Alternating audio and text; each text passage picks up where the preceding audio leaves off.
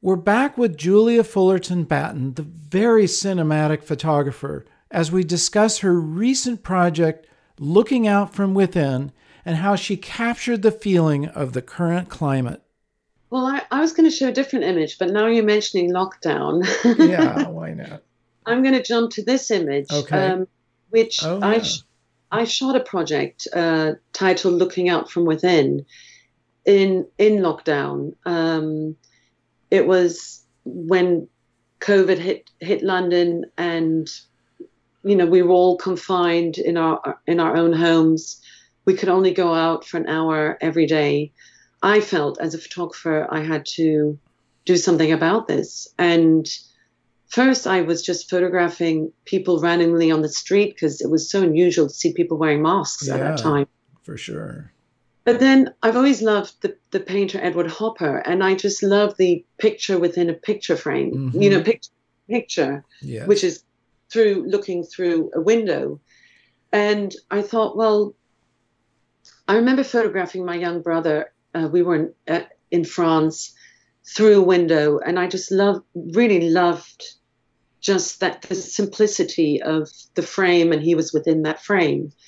So I thought, well, I'm just going to photograph people through their windows, because that's what I saw on these desolate streets around London in my area, in my local area. I would walk around the neighborhood and just see people looking out of their windows, nearly like they were caught in cages, as if they were in a zoo. And oh, yeah. It was really surreal, because there were some footages of animals suddenly playing in swimming pools or going out when people were inside. I don't know if you ever saw that, but there was some video footages all around the world of these animals just suddenly having a party outside. Yes. Because people were suddenly not driving cars. They weren't out on the streets, and these animals just kind of took over.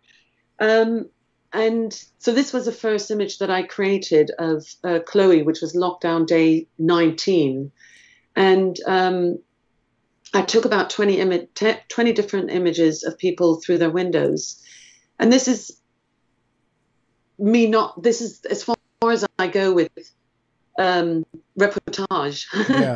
In it exists, and but I lit it and I created, they are there in their homes, but I created in my own style, my kind of cinematic style of photography.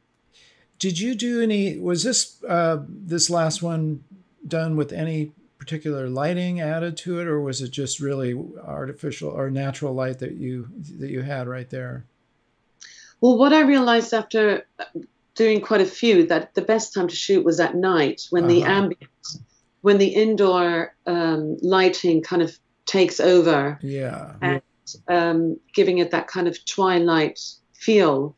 So I did light it. Yeah, I probably had about 4 flash strobes. Okay.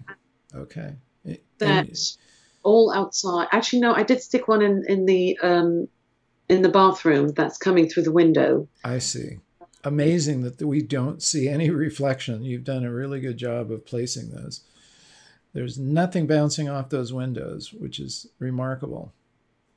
I thought that'd be really hard, but it's just finding the right angle. And the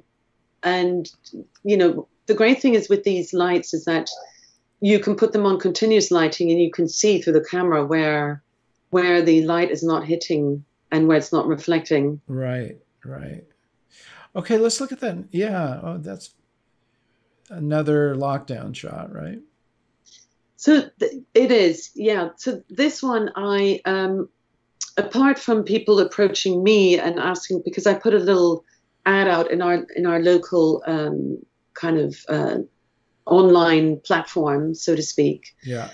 I also pre-prepared letters, and if I found a house very interesting or a window, obviously I'd never seen the homeowners, what they look like. I had absolutely no idea.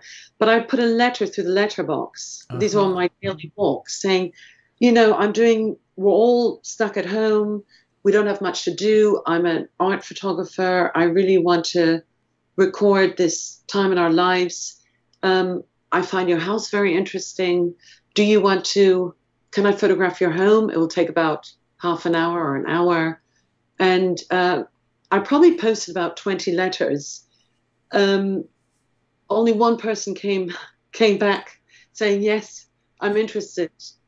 And it was, this one's called Anne Lockdown Days 74. And it was Anne's husband who said, I love photography. Will you photograph me? And we set up the time. I pre-prepared, often I go to the location beforehand and discuss with them how I'm going to shoot it. I look at my camera angle, we look at the wardrobe. I bring in my own plant that was homegrown, because a lot of people were homegrowing their plants at that time. Yeah. Bring in any kind of reference of, lockdown. And then his wife, Anne, I was going to photograph John and Anne together, which I did, but the window was too small. Mm-hmm. Wife looked very interesting. I liked what she was wearing. And so I took different images and photographed her as well. And that's one that I chose in the end. But the reason why I chose this house in particular is I love this is a really busy road in London. Yeah. It's hardly ever quiet, but it was just nothing. No one was going out. It was just desolate, just empty. Looks like a country road, not in the middle of London, especially because of what you have with the sky and the horizon there. I love that, because it really looks like this couldn't possibly be London. Well, we've got the River Thames on that side, and that's why you don't see any other buildings. I see, yeah. And I love your mix of lights. You've got the golden hour turning into the blue hour with, the lights in the background and the lights inside. I mean, it's a wonderful mix of different kinds of light.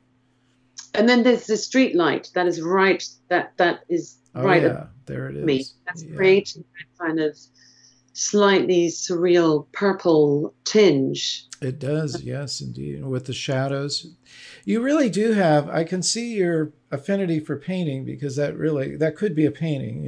What you've done here, and you do it so purposefully, and your setup process is so exact that it really is the visual of it is very much, I mean, for sure cinematic, but also it does seem like a painting that you're doing with your camera.